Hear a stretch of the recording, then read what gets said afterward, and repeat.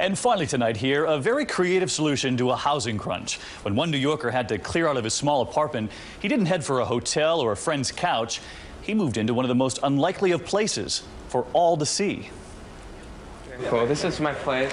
Mark Melkoff invites complete strangers into his home, which isn't a stretch, since his home is in the middle of a giant furniture store in suburban New Jersey. Yes, he's been living in a furniture store. Is the bed comfortable? It is. I just took a nap for the first time.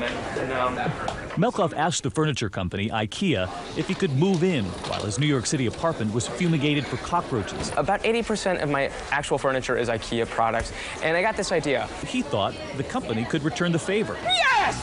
Ikea said yes. They know a good marketing ploy when they see one. On Monday, Melkoff unpacked his 2 suitcases, and almost immediately, porters followed. Hello! Oh, hello! Hi! Oh my gosh! Happy housewarming! For me, thank you! You guys want to come in and see my room? He gave tours of his home, far from picture perfect. The sinks don't work. I also jump on my bed a lot too. And that's not all. Is the bathroom working? Is the shower working? No. For how many days? Turns out Melkoff takes showers in the staff locker room. And his morning coffee? In the cafeteria. Some of Ikea's workers apparently missed the memo. Came to work today, real thinking everything was okay. Come to realize I didn't read the bulletin or whatever was on and found out there was a guy living here. Completely alone. Other workers have become his new best friends, like Jarvis, the overnight security man. Does it get scary? It does. It does get scary. After midnight, all the lights shut off, and then you start hearing the squeaks and sounds and whistling. Melkoff has documented his every moment here, and it's not the first time he's done something like this. Last year, he visited all 171 New York City Starbucks in just one day. But this time, his moment in the spotlight is coming to an end. The free rent run ends tonight. The experience has been one of the best weeks of my life, but I'm not going to be moving into Target anytime soon if that's what you're asking. And by the way, Melkoff's wife, Christine, wasn't as thrilled with the new digs.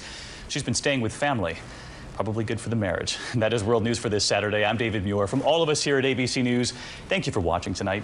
Good night.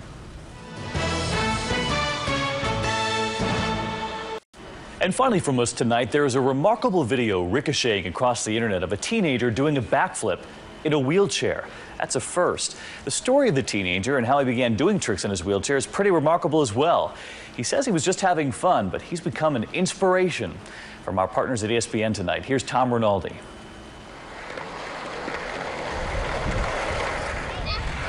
In a place made for wheels, Aaron Fotheringham's are just a bit different than the others. People call it wheelchair skateboarding, and that's just like, oh man, it's its own sport. A sport Aaron calls hardcore sitting.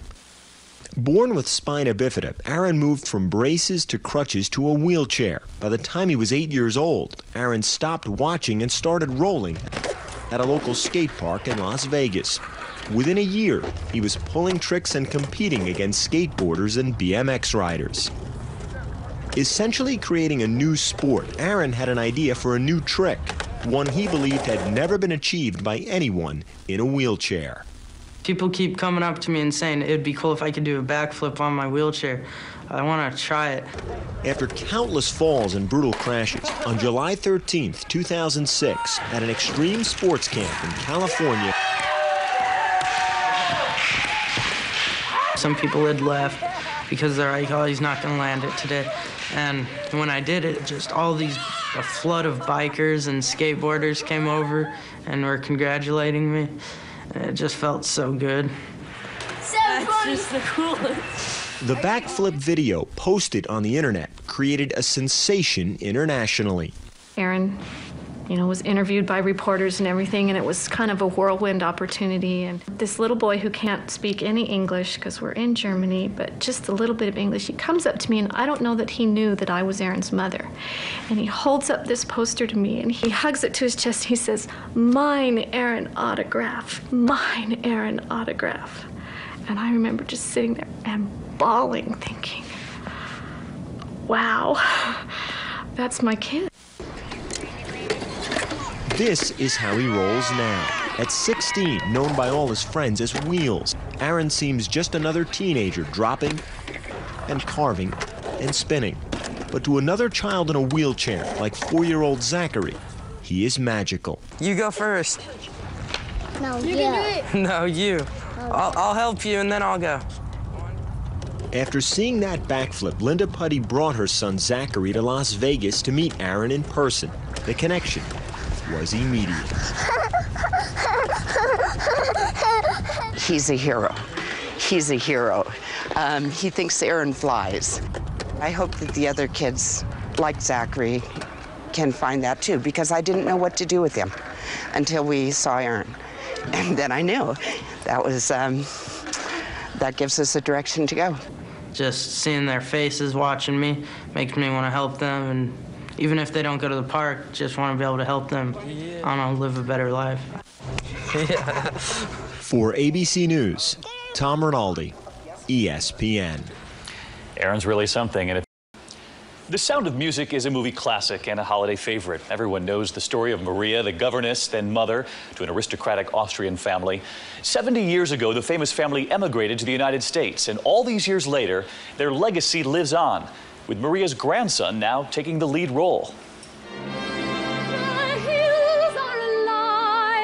These are not the hills of Salzburg, Austria, but instead of Stowe, Vermont, where the Von Trapps, the family made famous by The Sound of Music, settled after immigrating to the U.S. in 1938, buying 300 acres of farmland, building a lodge, and renting rooms while on tour as the Von Trapp family singers. Johannes is the youngest of Maria's children. The question I'm most often asked by people is, which one were you in the movie?